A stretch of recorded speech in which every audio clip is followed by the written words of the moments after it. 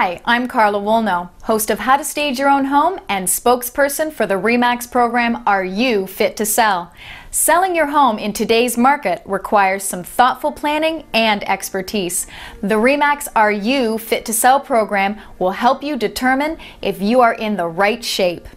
Painting is by far the easiest and most cost-effective way to give your home a fresh new look.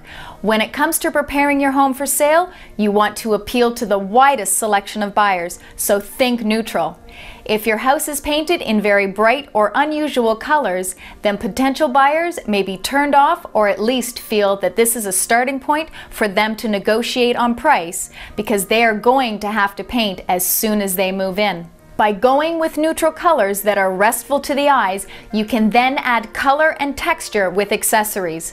Buyers want to just move in and enjoy living there for a while before they decide if they want to change the paint color. Selecting the right colors allows your buyer to emotionally connect with the house, helping them to visualize living there. Color can really affect your mood, so you need to consider how you feel when you walk into a particular room in your house. When was the last time you painted your house?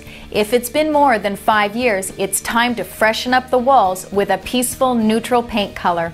Do you have wallpaper? What is the condition of your doors and trim? Don't forget these areas because that extra bit of time and effort will show the buyer that your home has been well maintained. How do your ceilings look? When you put a fresh coat of paint on your walls and trim, your ceiling may end up looking dirty, so don't forget to paint the ceiling, as this will give the room a clean and finished look. When it comes to selecting a paint color, take into consideration the existing tone of the house.